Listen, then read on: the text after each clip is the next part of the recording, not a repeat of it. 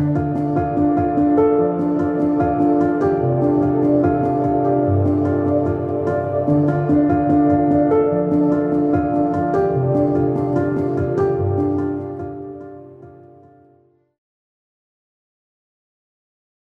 everyone and welcome back to the George Collection. I am Rachel with Right Side Blonde. Given the recent congressional hearing about UFOs, and the first one in over 50 years I might add, I thought it was a fitting time to read from the April 2000 issue of George about aliens, and it's called All the President's Little Green Men. Before I jump into the article, I wanted to just show a little bit of symbolism on the front cover of this month's George. To be honest, this stance jumped right out at me right when I saw this cover, so some of you will know what that means. Besides Bono's pose on the cover of this George, there's another show of symbolism on one of the advertisements too. It's funny, once you know what to look for, you just can't not see it, and I'm sure a lot of you feel the same way. So I just thought I'd show those. If you haven't watched the congressional hearing yet, it took place on May 17th, Tuesday. I have listened to the whole thing, and I have a lot of mixed feelings about the entire thing. We recently had Bev Trout on, who is a ufologist. She's been a ufologist for over 27 years. She worked for MUFON, which is the Mutual UFO Network, which was started in 1969. As we all know, the Roswell crash happened in 1947. The government quickly covered it up and said it was a weather balloon, and there's been speculation ever since that time as to what that really was. So with this congressional hearing, the public one I might add, obviously we can't see the closed door one, but there was a lot of contradiction in what they were saying. Programs that we have on the record. It's also been reported that there have been UAP observed and interacting with and flying over sensitive military facilities, particularly, and not just ranges, but some facilities housing our strategic nuclear forces. One such incident allegedly occurred at Malmstrom Air Force Base, in which 10 of our nuclear ICBMs were rendered inoperable. At the same time, a glowing red orb was observed overhead. I'm not commenting on the accuracy of this. I'm simply asking you whether you're aware of it and whether you have any comment on the accuracy of that report. Let me pass that to Mr. Bray. You've been looking at UAPs over the last 3 years. That data is not within the holdings of the UAP task force. Okay, but are you aware of the report, or that the data exists somewhere? I have heard stories. I have not seen the official data on that. So you've just seen informal stories, no official assessment that you've done or exists within DoD that you're aware of regarding the Malmstrom incident? All I can speak to is what's within my cognizance of the UAP task force, and we have not looked at that incident.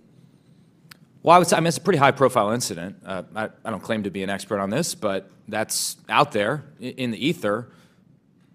You're the guys investigating it. I mean, who else is doing it? If something was officially brought to our attention, we would look at it. There are many things that are out there in the ether that aren't officially brought to our attention. So how would it have to be officially brought to your attention? I'm bringing it to your attention. Sure, so, this is pretty official. Sure. So we'll go back and take a look at it, but generally there is some authoritative figure that says there is an incident that occurred. We'd like you to look at this. But in terms of just tracking what may be in the media that says that something occurred at this time, at this place, there are probably a lot of leads that we would have to follow up on. I don't think we are resourced to do that right now. Well, I don't claim to be an authoritative figure, but for what it's worth, I would like you to look into it. And sure. If for no other reason, you could dismiss it and say this is not worth wasting resources on. Will do. And then finally, are you aware of a document that appeared around 2019, sometimes called the Admiral Wilson Memo or EW Notes Memo? I am not. You're not. Are you tracking? I'm not personally aware of that. Okay. This is a document in which, again, I'm not commenting on the veracity. I was hoping you would help me with that, in which a former head of DIA claims to have had a conversation with the Dr. Eric Wilson and claims to have sort of been made aware of certain contractors or DoD programs that he tried to get fuller access to and was denied access to. So you're not aware of that? I'm not aware, Congressman. In my 10 seconds remaining, then, I guess I just would ask, Mr. Chairman, unanimous consent to enter that memo into the record. Without objection. I think there might be some games being played here, but I would encourage all of you to watch it and put in the comments what you think about it. One thing I really didn't like about the hearing was having to listen to Shifty Schiff for some time. Really not one of my favorite things to do, but I did it for the sake of this episode, so you're welcome. All right, let's get into the article. It's called All the President's Little Green Men. It's by Carl M. Cannon. Forget problems here on Earth. What keeps presidents up at night are obsessions about invading aliens. No kidding. What do presidents think about when they're alone? Well, in my family, we know from 2 generations' experience of covering the White House that sometimes presidents ponder invasions from outer space. About 15 years ago, while doing research for his 3rd book on Ronald Reagan, my father, Lou Cannon, came across some fascinating details about the Strategic Defense Initiative, Reagan's plan to deploy thousands of smart missiles as an umbrella against a Soviet attack. Thanks to the memoirs of Mikhail Gorbachev and his aides, we now know that the $17 billion spent on SDI during the Reagan years helped end the Cold War because the Soviets could not afford to match it. Back in the 80s, the Washington establishment considered missile defense an unworkable pipe dream and dubbed the program Star Wars. That image persisted this January when the Pentagon's $100 million anti-missile test launch failed to hit its target over the Pacific Ocean. In the wake of that failure, President Clinton has until this summer to decide whether to proceed with the first operational phase of SDI, which is scheduled to be put in place by 2005 at a cost of about $13 billion.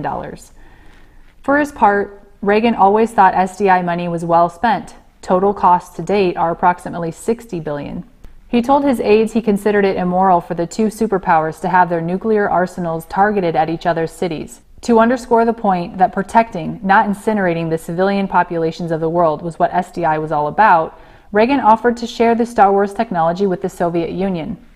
Some of Reagan's own national security officials privately assured reporters that the president had misspoken.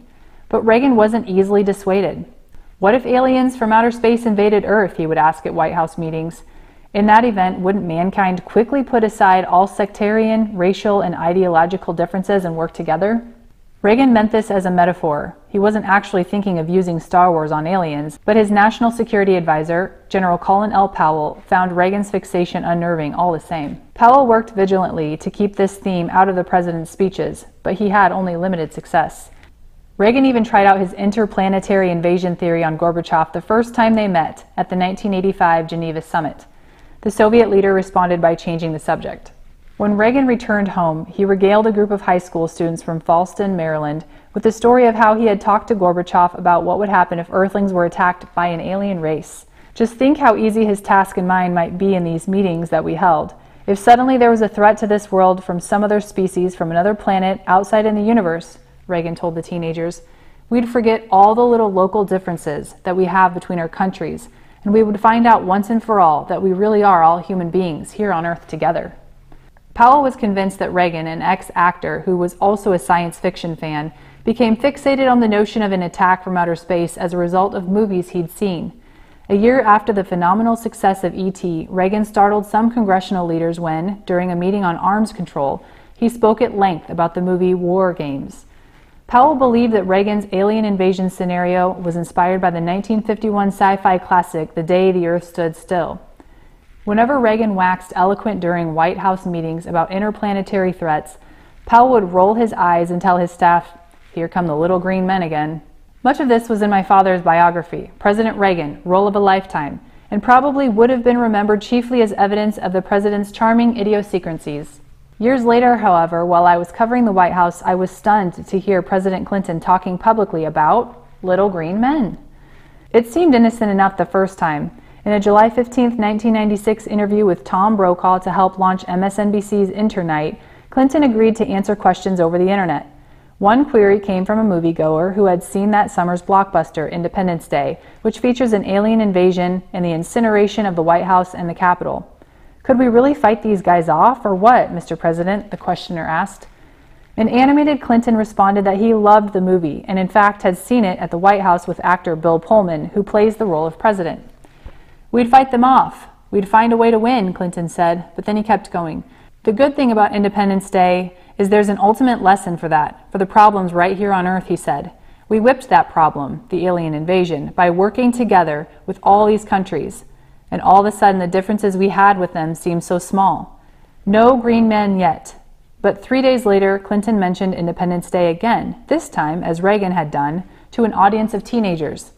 "You know, you see story after story about how the movie audiences leap up and cheer at the end of the movie when we vanquish the alien invaders," he said. "These people have all of a sudden put aside the differences that seemed so trivial once their existence was threatened." Lately, as he prepares himself emotionally for the end of his presidency, Clinton has been talking about the little green men more and more. In an October interview with Cox newspapers that dealt primarily with hate crimes and race relations, Clinton invoked Independence Day to make the point that skin color would seem a small difference indeed if our planet were attacked by aliens. Jake Seward, the deputy press secretary who sat in on the interview, remembers laughing when the president drifted off into his musings on celestial attacks. But Clinton, like Reagan before him, was becoming irrepressible on this point. The next night, he brought the subject up twice at a ceremony honoring the nation's best public schools. I get so angry at all these conflicts around the world and these expressions of hatred here at home based on race or religion or sexual orientation, Clinton said. If we were being attacked by space aliens, like in that movie Independence Day, we'd all be looking for a foxhole to get in together. The audience sort of chuckled along with the president, but later Clinton said, "You all laughed when I said this before, but you know, if we were being attacked by space aliens, we wouldn't be playing these kinds of games." Interesting way of saying that. This time, realizing that the president wasn't talking literally about spacemen, but metaphorically about racism, his audience listened respectfully. It's tempting to believe that it's a quirky coincidence that two of our last three commanders-in-chief have been sci-fi buffs who were inspired by the movies, but the presidential alien fixation is more than that.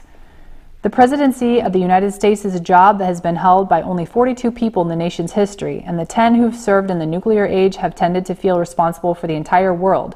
It is good that they do. And it is understandable if, in the restless hours of the night, they look out their bedroom window, past the Truman balcony to the eerily lit Jefferson Memorial, and become philosophical about how to unite mankind. The danger that preoccupied Reagan was communism. With Clinton, it is racial, ethnic, and religious hatred.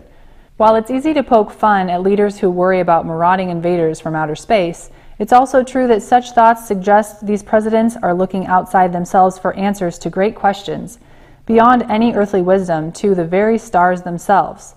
I, for one, find this reality not unnerving, but comforting.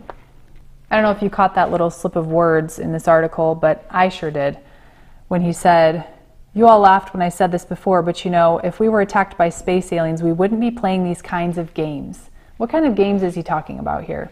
And then it goes on to tell us that metaphorically what he was talking about was racism. So interesting, he called it a game. Maybe you also noticed the words little green men as much as I did. It seemed like they popped out of the article at least 4 times, I'm guessing. So I looked up little green men in gematria just to see what it was. Little green men comes to 159. 159 also comes to John F. Kennedy Jr. 159 also comes to the number 78 spelled out, and 78, the number, comes to Kennedy. Knowing these values, to me, it puts an extra special meaning on this line that Colin Powell says, "Here come the little green men again." One can wish, right? Regarding the congressional hearing on the UFO, or UAP is what they call them, I'm not sure what their motive is here. Here are my thoughts.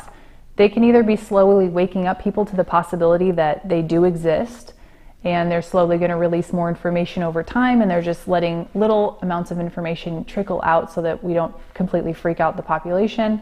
Another probability is they might be preparing the population for a scare event.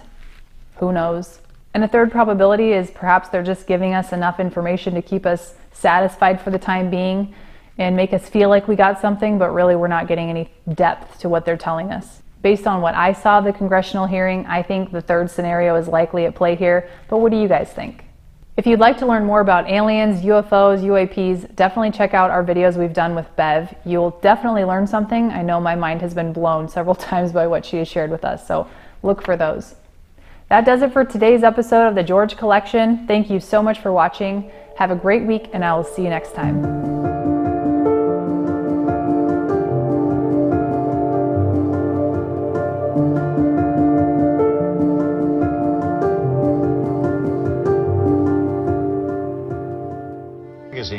George, which is a hoot of a magazine. I thought you were a lawyer.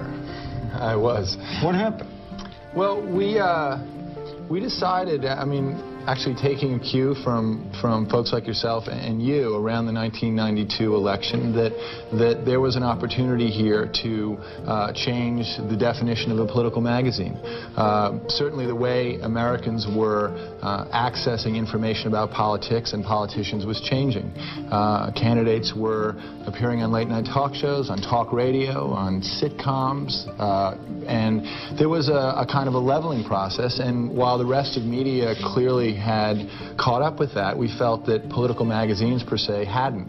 Your mother was a hell of an editor at Doubleday. That's what I hear. Would she have liked George? I think she would have.